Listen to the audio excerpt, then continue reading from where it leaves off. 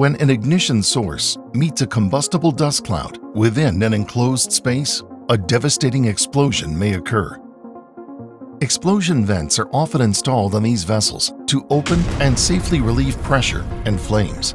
How effectively a vent relieves pressure is referred to as its venting efficiency, which helps determine the proper size and quantity of vents that are required to safely protect the process.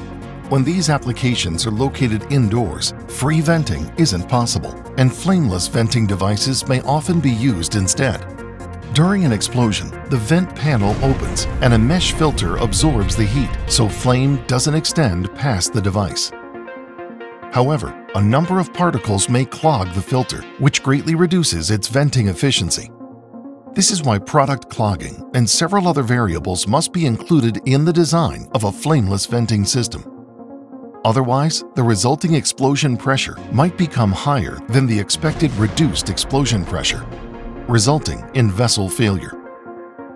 Owners of flameless vents should be aware of these safety factors to ensure workers and the process are reliably protected if a dust explosion were to occur, because so much is at stake.